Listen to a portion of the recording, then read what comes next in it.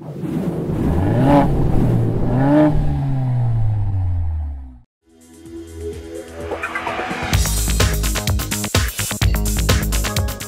shows are a great platform for testing out design philosophies.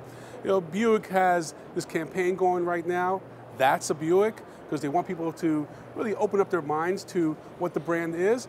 This concept, the Avenir, does that. So this rear end, for example, was inspired by the 1971 Buick Riviera, a very sexy coupe. Even though this car has 4 doors, it does have a coupe-like design, as you can see.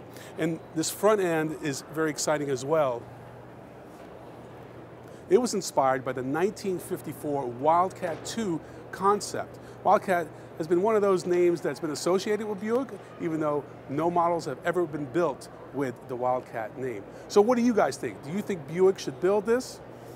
Send me an email, drop me a note, let me know. Buick is interested in your opinion.